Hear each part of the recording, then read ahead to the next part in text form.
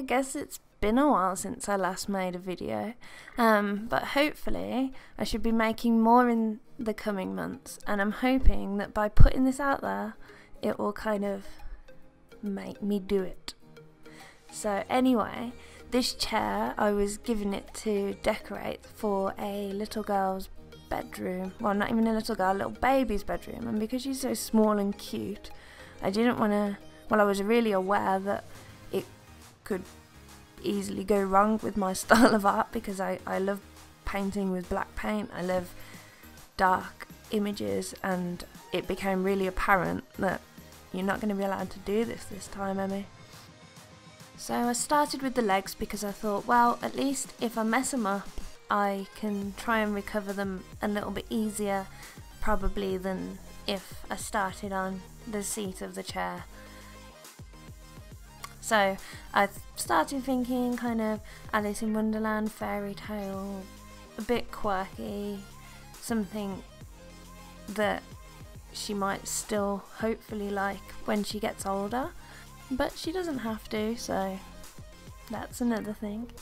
But here's the seat. I did it similar colours to the, well, exactly the same colours as the legs, but sort of sponged it out so that it blended in with the white. I didn't want too much colour all over because I thought it might be a bit much, especially with the black and white, I was going to say seasoning, stripes on the legs, and the same that I did on the sort of back of the chair, which you will see in a minute.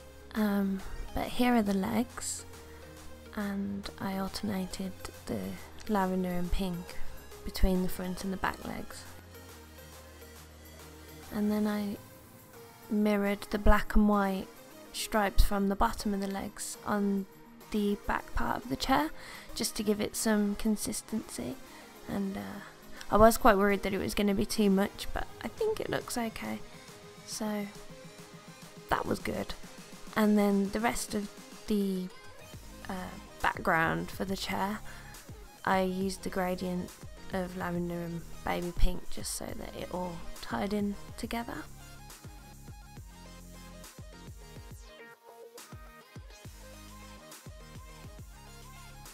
When I started working on the seat of the chair, I was really struggling for ideas of what I wanted to do. I decided to go with a more foresty vibe and chose to go with ivy and vines because there was a lot of damage done to the chair because it was old, and there's holes in the back, and I thought it'd be really nice to have the vines intertwining with the legs or intertwining with the holes, and at this point I wasn't sure how much ivy there was going to be. I was just aware that I didn't want it to end up looking like it was something out of Woodstock, so I tried to limit it to a more simplistic design, and I used the pinks and the purples in a darker variation as I did with the legs, just so that there isn't too much going on.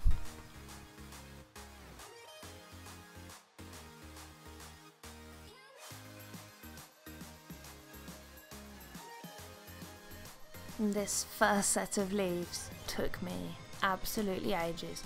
I have no idea what was going on with me, but for some reason I just couldn't do it for ages. But then once I finally got into the swing of things, I was into the ivy leaves, I was living the ivy leaves, and I decided to take the brave step of putting more black paint on the chair. Whee! So I did the vines solid black. I wasn't sure if it was even going to look any good, but I don't know, it worked out for the best. I think I like it, so, you know, wasn't sure what to do about the veins of the leaf. I tried pen at one point, didn't work, so just stuck with paint, white paint, and smudged it out with my finger a little bit as it was drying, just so that it wasn't so in your face. And this is a little overview of how far I'd got at that point. So the little girl, her middle name is Rose, so I thought it'd be nice to maybe sneak a few little roses onto the design. So I chose 2 roses for the back and 2 roses for the front, sorry. And just put a few basic shapes down in pencil and in paint so that I could add detail later on. I also carried on, as you can see, with the ivy leaves and that design.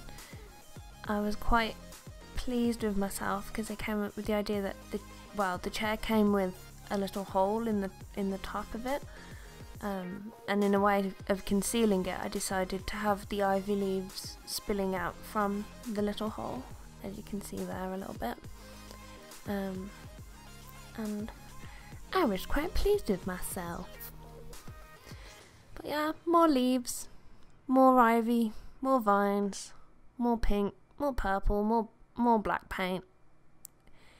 It was all swirls and nature this time around.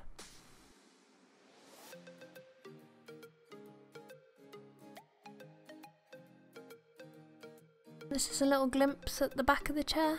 I did the same kind of process as I did with the front, just penciled out the design, just ivy leaves this time, and then painted it on. I did this little butterfly in the top right hand corner of the seat.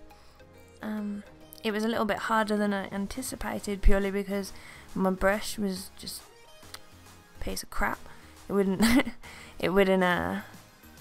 cooperate for me because the bristles are all...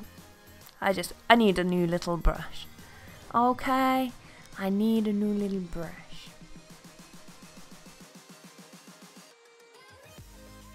And then as the final step, I just used a black fine liner to highlight some of the details on the leaves, on the roses, and just bring it all together.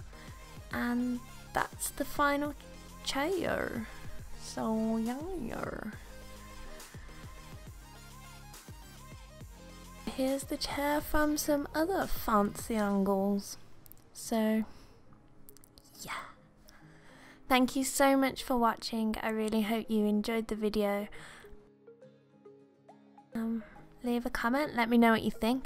Hopefully I'll be making some more videos really soon, so maybe subscribe if you want to keep an eye on what I'm doing. And that's it. See ya!